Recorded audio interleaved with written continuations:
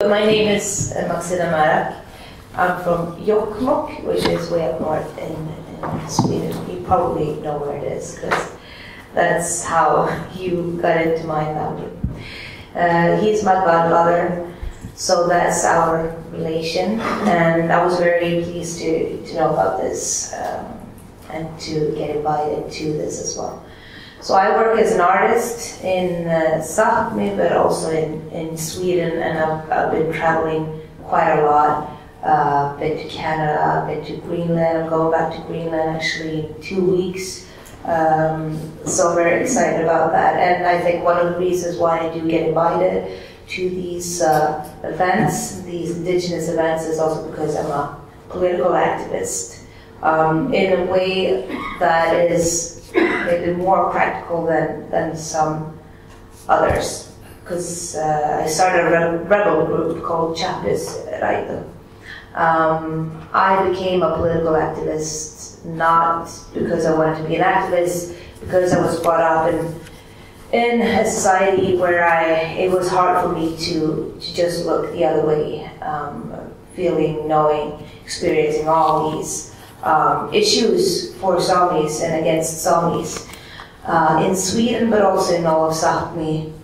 When I was growing up, I really felt that I was missing something. I missed a person that could just be a rebel, to go against these injustices and to actually act and not just talk about it, not just preach about it, but to actually act and do action. So I started to do some pretty heavy manifestations and political actions against Swedish politicians that became quite known. And actually one of the manifestations that me and this group that I created did is actually now being used for education in all around the world. So I had some friends in Canada that saw it on their university. We actually, I'm not going to tell you the whole thing how we did it, but it was against the Swedish government.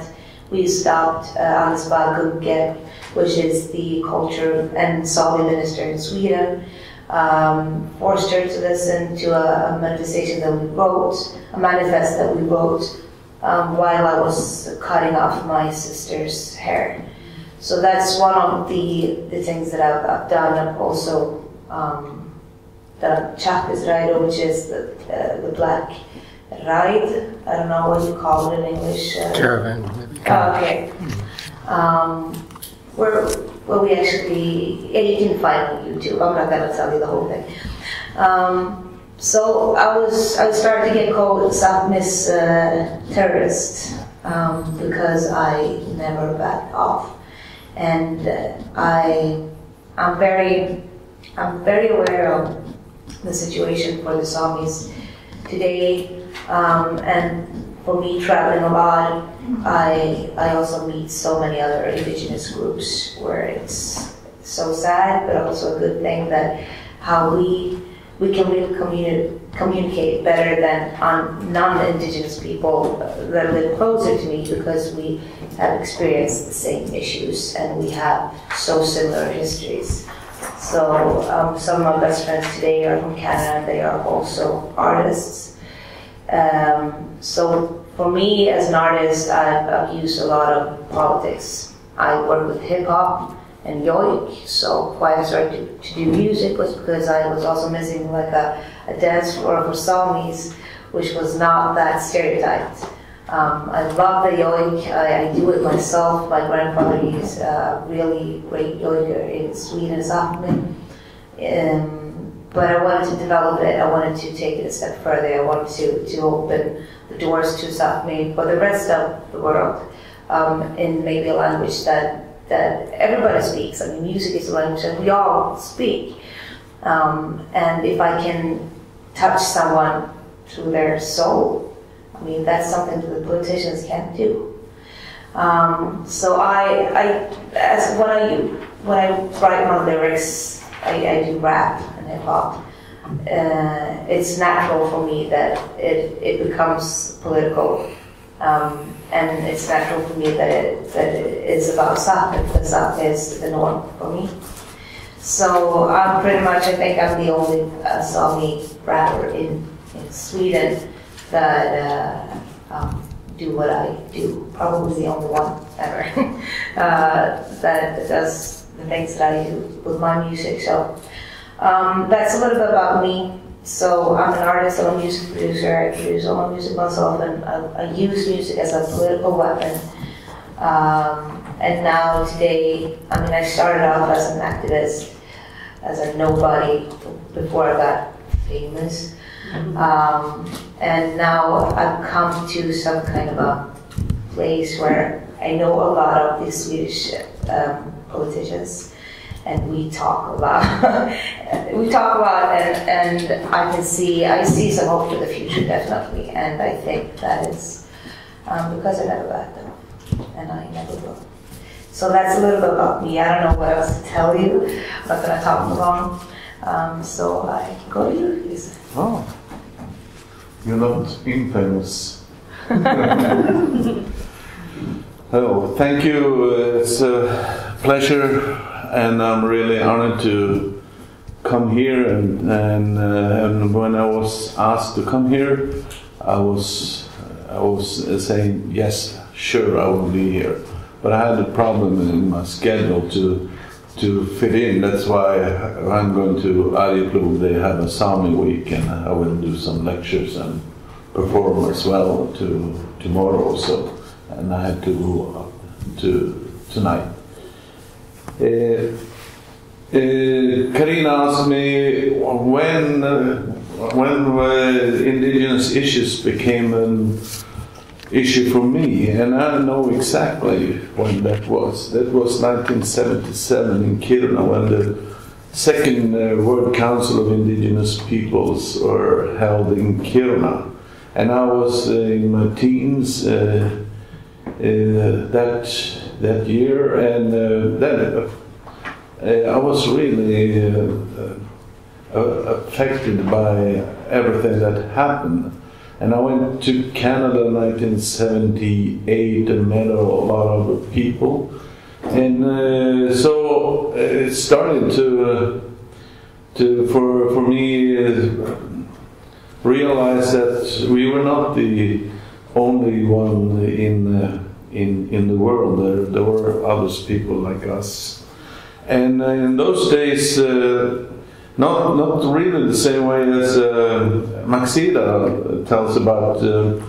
We were also using the joy as a tool for showing that we were existed. So wherever there was a microphone, wherever in Sweden, everybody was going up there and joiking, and we did joik wherever we had a chance. And we were not really good, but the thing was that we did it, and that's important. That we used the songs, and one of our heroes already then was Märak, and Maxida's grandfather, and I will say he's the best, and I always salute him, because if it wasn't for him, I don't think the yoke would be as strong as it is today. So Märak is my hero, at least. And when we talk about Hugh, it's hard for us to pronounce his word Hugh, and I was really laughing when I was reading his the Swedish version of Yes to Salmon, the year in Lapland, when they come in and to your hut and they ask for chew. Yeah, and a lot of things that I read at the end of the book, he said when they were migrating from the mountains down to the forest, well, and said this was the last time now everything was changing.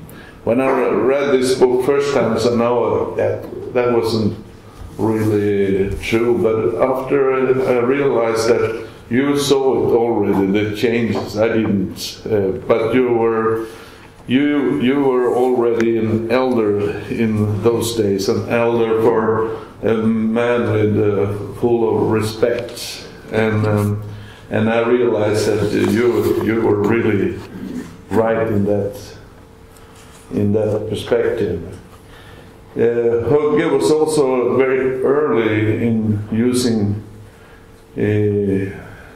before email came to Sweden, he was in Norrkom, and I was also. We were kompisar with 2 N. And that was kind of a network. Was just before email came, and he was the one, the real. You don't remember? there was something. Yeah, right. Yeah, flickered by. It was just a pre-internet. Yeah, pre-internet. Anyway.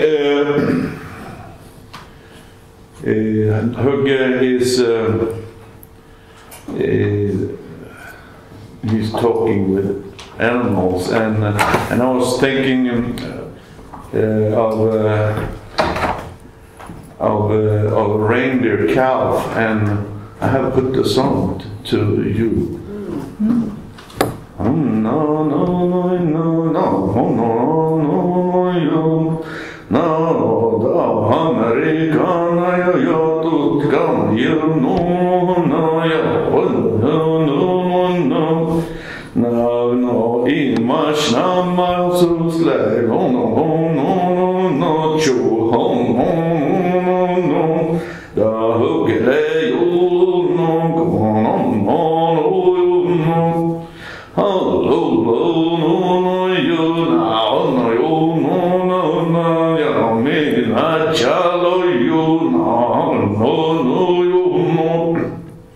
that's your song.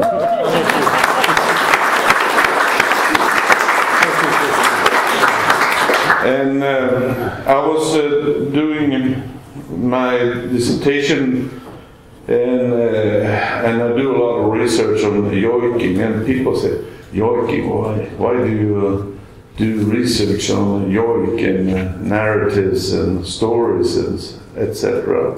Well, I said, if we didn't have our yoiks, we didn't have our stories, we don't have our, we shouldn't know, now we know Hugh because he has his song. He will continue to live as long as we can sing his song. So he will be with us. And also, I realized that also the yoiking it's a way of telling a story, and also a way of telling of a place that you are using. For I have one example, Sieltotniona. It's an area east of Arjeplog, and you cannot find anywhere on the maps the name Sieltotniona.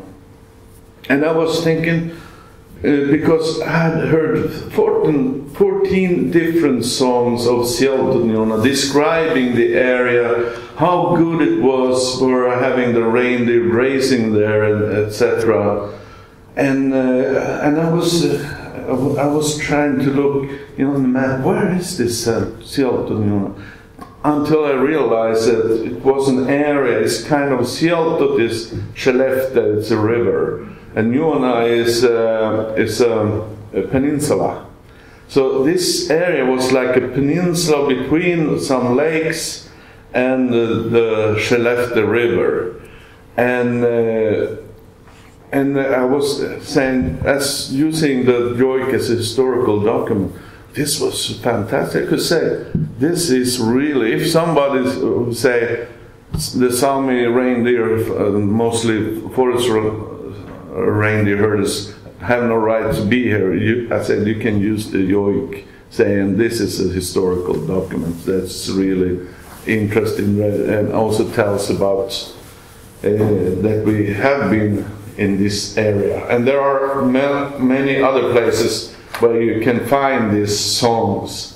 That's one reason I think it's a really good thing that the joiking is very important.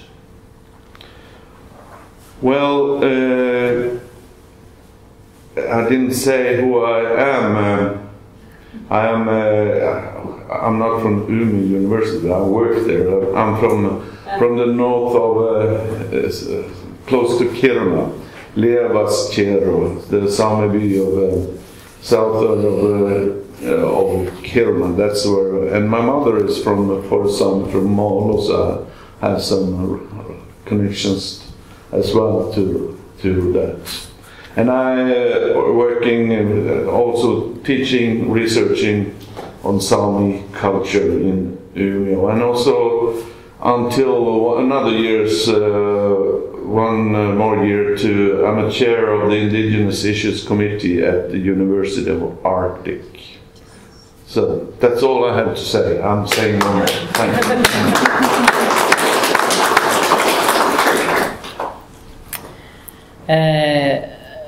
Karina told about the book. I'm a co-editor of the book.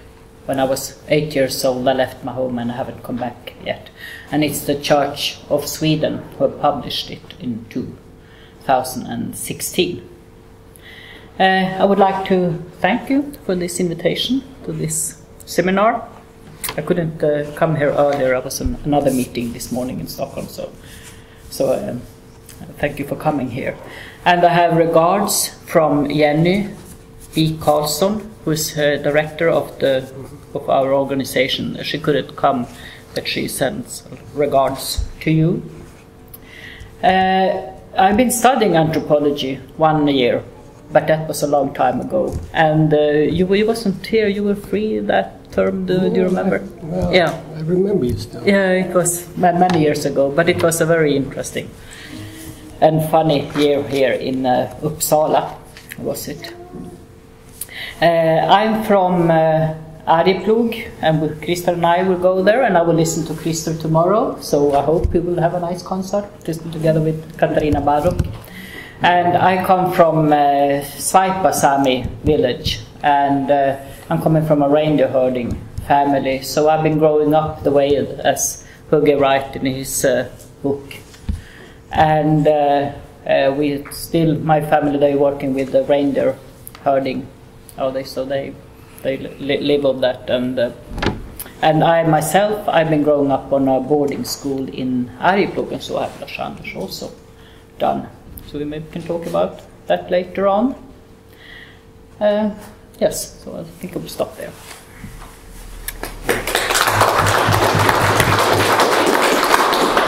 So the first time I encountered Hugh, it was in '74 in July in a reindeer corral.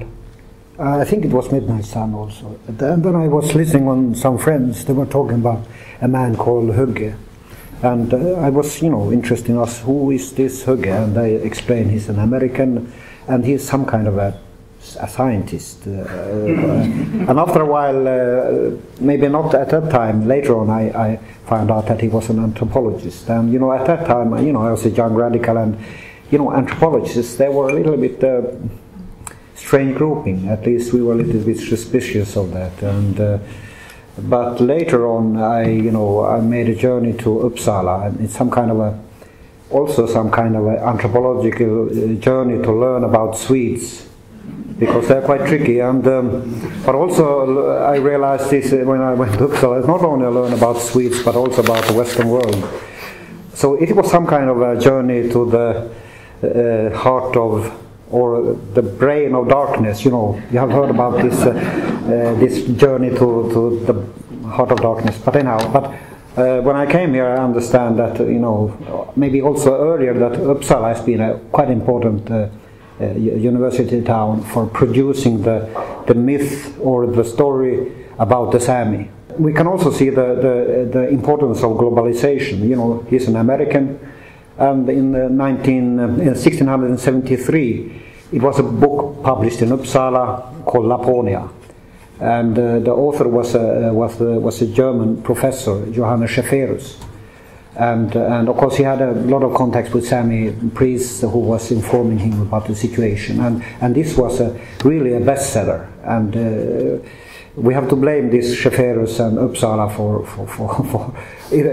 partly it made I think it made a success because it was most of the languages in Europe. And the funny thing, this book was published in Swedish in 1956, So it's also tell you a story. But at the same time, if you go further on, we had another guy here, but he was much before Hugh at the same time, Carl von Linné. He also went up to the exactly same place as Hugh. And I don't want to compare them. That's maybe not necessary. I don't want to embarrass Mr. Linné, but that's another story. And then later on, of course, we had this other one, scientist here in Uppsala, that maybe it's a part of the dark history. Those guys who were working nearby at this Institute of Racial Biology, and that's also a part of this dark story. So I think, and then later on, I've been involved with Hugh for many issues. When I was involved in the big court case, and we had also close contact with Hugh about the matters, and also later on. And of course, he's an American. Of course, you have to understand. When I was young, Sweden was some kind of black hole. So to find any that have any reference to me, I had to read American literature. And at that time, you can see films, you can see books. So at the same time, you had the civil rights movement, Martin Luther King. You had Black Power. You had Chavez with so much of my youth, and I was really, you can say, and not only myself, but also other Sami youth were inspired by what was going on in U.S. So we had to export the Sami matter to US and take it back to Sweden, and then suddenly the Swedes understand, okay, this is an important matter. So therefore I think this globalization and this contact with the other nations, and I think also because the US have an impact, and Americans have impact, and if Americans say something, Swedes usually listen. I don't know if it's the same. Maybe it's more problematic with the Russians, but they still listen. So we are living in a global world. We don't understand. Okay, I think I ended it. But a funny story about indigenous and cooperation with other indigenous people. Because in the beginning we had a meeting in Vancouver in '76, and of course we had a problem because we are quite white, as you see, and I didn't understand at that time there is the color of our skin is important. So we were quite in contradiction, because during that meeting some of our friends wanted to kick out these whites, because and then I understand the power to be white, and later on they of course accepted this one evening in the bar, so it went quite well. But then we were a contradiction in one way. I used to joke that we are probably the only white savages coming from Europe. So it is a contradiction to be a European but still a savage. So it's okay. I think I stopped there.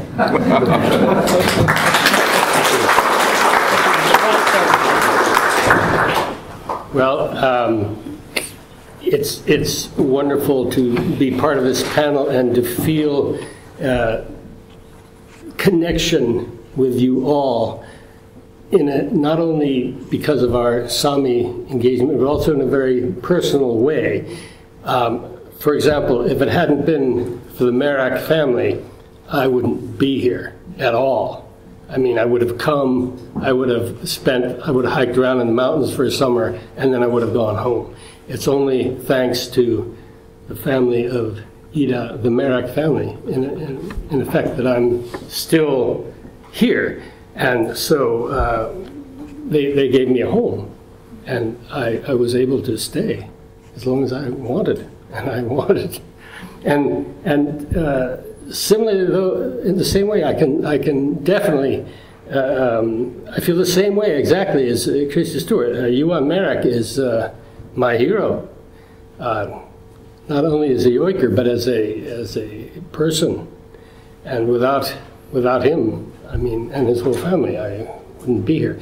I feel that when I go back to Jokkmokk, and anywhere up in Samiland, I feel I have kind of an identity through having been kind of grown up as a child, even though I already came as a young man, but still I was a child in my knowledge of anything about Samiland. So I feel I grew up in the family as a kid and learned what I know, everything I know through that, through being there in Jokkmokk with the Märak family and through my friends in Torpon Samaby. So I feel a very strong identification with that. I feel very close to them, and I so much appreciate feeling that. That's one of the strong bonds for me. And to have, Ellacarin here, who I remember well as a student also, and Lars-Anders, who I've met from way back in the corrals, and then the same way, I began to whisper, that guy over there, this small little guy over there, he's a politician, he's a big shot politician, oh my God. Anyway, so for me, an initial just childhood adventure and love of being out, dealing with real people, dealing with practical issues about life and living in a society, in a group that you can't just push the button and decide whether you're going to chat with them or not. You're always connected to them, and for better or worse, and it's generally for the better. That life with reindeer is what initially inspired me, invoked again, finally, after I exhausted every opportunity of staying in Sweden, to sign up at the university and then really devote myself to anthropological study, largely based on what I'd learned from my time with Gregory Bateson. And so I was using it. It enabled me to see, I think, or at least apply a new way of seeing that I realized was not there in the Swedish anthropological literature about Sami. It was mainly categorizing different forms of reindeer herding as a cultural perspective, whereas I thought I can be useful here in applying a systems theory kind of aspect and show what the real determinants are here. And the real determinants are politics, grazing land, of course, and all those things, and Swedish legislation and reindeer herding law, how they all combine, and the market, the growth of the market economy for reindeer meat and things like this. It's just a myriad of elements that are actually is far more than just a cultural form. Jokkmokk intensive herding as opposed to northern Sami extensive herding. There's that too, but there are many, many things that influence the way herding has transited and developed. And this, I felt, was a tool which also enabled one to do kind of comparative studies of reindeer herding cultures in different areas, in different ways, and not just consider them as just tiny little blips on a cultural map. So from there, it was a very easy step, since I'm involved in politics and legislation, and explaining and trying to look at the what I call the rationalization process of reindeer herding, to get into indigenous rights issues, on into political ecology, through the Chernobyl disaster also, on into all kinds of issues that I actually think that the Chernobyl disaster there are many interesting parallels you can make between the reactions of the state and the population then with how one reacts to rapid climatic change. I won't get into that now, but a lot of interesting things there. So that's basically how I got into the many different aspects I got into. Not to say that the one knocked out the other, it's just that it kept expanding and expanding. That's enough.